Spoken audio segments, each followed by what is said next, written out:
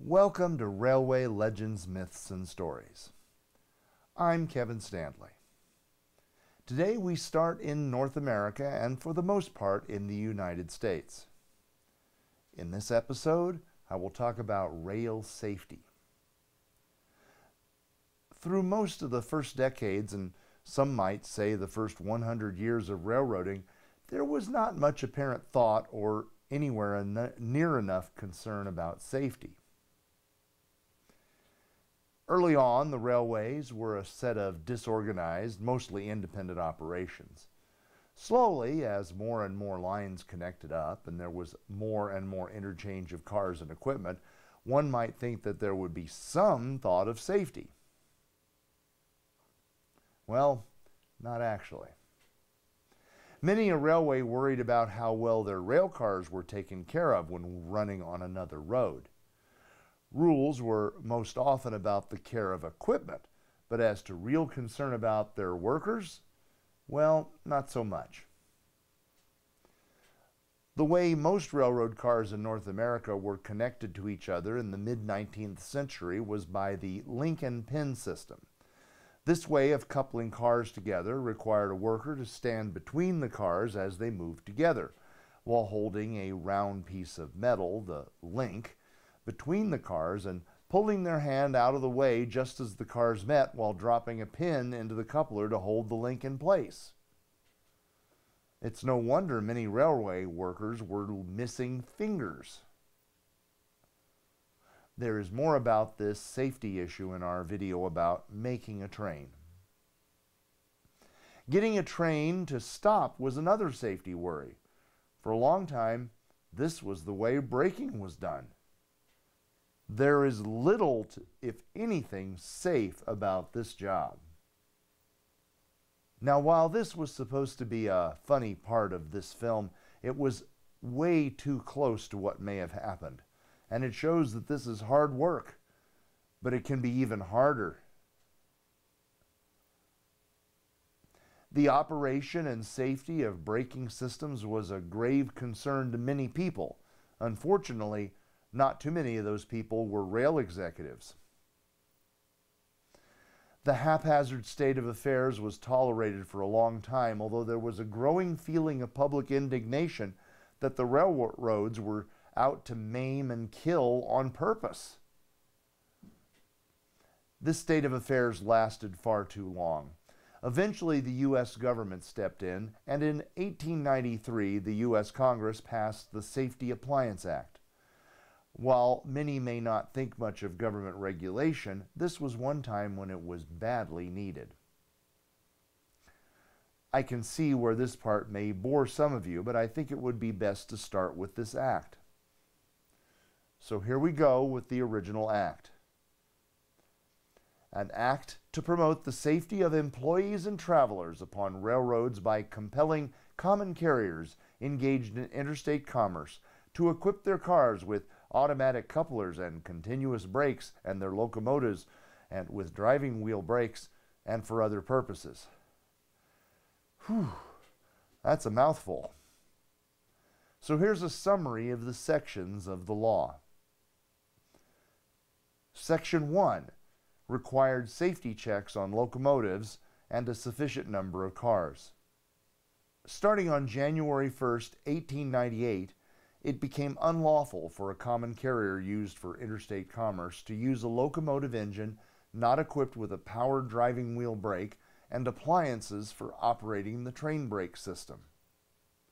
It also required that a sufficient number of cars be equipped with power or train brakes so that the engineer in the locomotive could control its speed without requiring brakemen to use a handbrake to do so. Section 2 required automatic couplers that can be coupled and uncoupled without a person going between the cars. Starting on January 1st, 1898, common carriers engaged in interstate commerce were prohibited from hauling any car that was not equipped with couplers coupling automatically by impact and that could be coupled without a person going between the ends of the cars. Section 3 required that a railroad could not receive cars that did not meet the standards in the first two sections. Section 4 required grab irons. After July 1st, 1895, railroads could not use any car in interstate commerce that did not have secure grab irons or handholds in the ends and sides of each car. This provided places for workers to grab hold of the cars when riding on them during switching operations. Section 5 required the American Railway Association, an industry body, to set standard heights for drawbars and other railroad equipment, and for the Interstate Commerce Commission to regulate those standards. Starting July 1st, 1895, cars that did not meet the regulatory requirement could no longer be used or interchanged with other railroads. Section 6 set a penalty of $100 per violation of the Act. Section 7 allowed the Interstate Commerce Commission to extend deadlines for sufficient reasons. Section 8 dealt with the liability of the railroad in cases where an employee of a non-compliant railroad was injured and put the liability onto the employer, not the employee. Okay, if you want to pause for a bit and go get a snack, I sure can understand.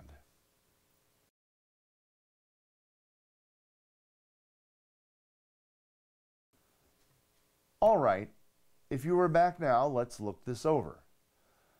As government acts go, this is pretty straightforward and even makes a fair bit of sense. The first section makes it unlawful, among other things, for a railroad company engaged in interstate commerce within the United States to do business across state lines to run any train without having a sufficient number of cars equipped with train brakes, such as air brakes, although there is nothing that specifies that it has to be air brakes, just some kind of controlling brake system, so that the engineer on the locomotive can control the speed of the train without requiring brakemen to use a handbrake for this purpose. This was to put a stop to brakemen having to run across the tops of the cars. The second section prohibits a carrier from hauling or using on its line in moving interstate traffic any car not equipped with couplers that can be coupled and uncoupled automatically without the necessity of anybody going between the ends of the cars. And the fourth section forbids the use in interstate commerce of any car not provided with secure grab irons or handholds on the ends of the sides of the car for greater security to workers in coupling and uncoupling cars. The sixth section imposes penalties for violating this act. Now let's go back and look over Section 6 first. Note in Section 6 about the penalties, pay a penalty of $100 for each violation. Do not offhand think this is a small fine. Think what you could do with 5 $20 gold pieces today. $100 in 1893 is about $3,300 today. And while that may not seem like a lot of money for a large entity like a railroad, considering that that penalty could be assessed for every violation, this could potentially mean hundreds or even thousands for non-compliant rail cars. Although for many of the top people in railways at the time, even this was not a lot of money. This was certainly not a sufficient penalty considering what a human life is worth. However, it did help move safety forward. Once this act was the law of the land and it applied to all railways, for the most part, the large railways actually came out the better financially. And why was that? Well, wrecked trains and lost goods are never a way to put money in the bank. As this law applied to all the railways, it was no big disadvantage because it applied equally to all. The aim of safety goes on today. Most recently was the adoption of laws requiring a positive train control system that automatically stops a train that passes a stop signal. And yes, this too is a video for another time.